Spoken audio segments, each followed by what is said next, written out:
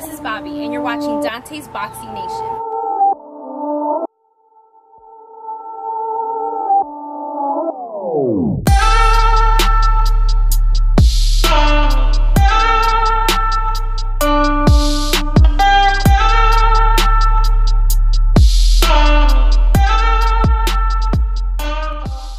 Dante's Boxing Nation, what's going on, guys? So Floyd Mayweather goes to Japan and gets a first round knockout against kickboxer Japanese sensation Nasukawa in an exhibition match. Floyd Mayweather, who said before the fight he's just coming to have some fun, a 3-round exhibition. He was having a lot of fun walking into the ring, as you guys see in these images that I'm playing. Floyd Mayweather, he came into the ring with his son rapping. He gets in the ring, they face off, and Floyd Mayweather is completely playing around with Nasukawa. He's just basically like throwing his hands around, smiling at Nasukawa, and then all of a sudden, out of nowhere, Floyd Mayweather, he throws the quickest, stiffest lead right hand, and it knocked Nasukawa off balance. And from that point on, all of a sudden, Floyd Mayweather, he got serious. He started throwing quick combinations. He started to come in with that high guard, which means he wanted to go ahead and end it as quick as possible, which is exactly what he did. He knocked him down a couple of times, and then he ended it with a left hook. And this is when Nasukawa's team, they threw in the towel. Now, even though, guys, this was just an exhibition, this wasn't a real fight. This is not going on either fighter's record. Just looking at Floyd Mayweather's reflexes and his accuracy, there's no doubt about it, he is still pretty fresh for 41.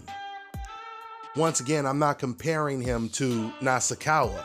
I'm comparing Floyd Mayweather to Floyd Mayweather being in shape. One of the interesting things about this exhibition is clearly this was a smaller opponent. Nasukawa, he was smaller than Floyd Mayweather. The funny thing is, Floyd Mayweather, for the past, 10 years, he's been fighting opponents 10 to 20 pounds bigger than himself. The majority of his opponents have been much bigger than him, from Canelo Alvarez to Baldomir to Oscar De La Hoya to Marcos Maidana. And it's just interesting when you see Floyd Mayweather for the first time get to fight a guy smaller than him. He's always David going up against Goliath, but this time he was more of Goliath going up against David. It makes you wonder, with Floyd Mayweather easily knocking out a guy smaller than him like that, it makes you wonder how different a Floyd Mayweather versus Canelo Alvarez fight would have been if Floyd was in his natural weight class, or if it was the other way around where Canelo Alvarez was coming up in weight fighting against Floyd Mayweather.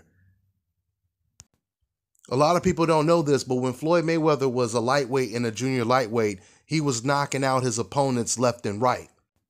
I remember talking to one of Floyd Mayweather's sparring partners. I forget his name, and I apologize, but he's a professional fighter, and he had a little bit of a buzz around him. He was an Italian fighter, and he fought on ESPN a lot when ESPN was the regular Friday night fights.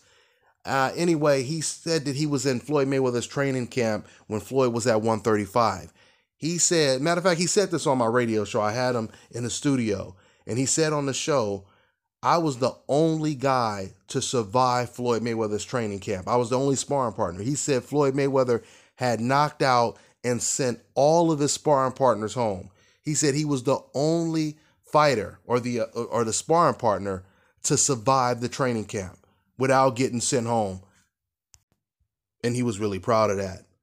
So I just say all of that to say this explains why Floyd Mayweather, obviously, once he, was in his late 30s and he moved up 5 weight classes, he's obviously not going to be stopping opponents like he did when he was in his natural weight class. If he was in a Gennady Golovkin situation where Golovkin stayed at middleweight and never moved up in weight, we would be seeing Floyd Mayweather knock out fighters left and right, is my point. So Floyd Mayweather had some fun traveling to Japan to pick up a nice little check. I'm sure it was a real good check that he got. He said before the fight that he's retired and he's not coming back, but you know how Floyd gets down. Floyd always says that. I'm sure Floyd Mayweather will be announcing another comeback after Manny Pacquiao destroys Adrian Broner, which I believe he will. We'll see what happens after that fight. I'm going to go ahead and wrap this video up. That's all I got for now, guys. I'm on to the next one. Love that.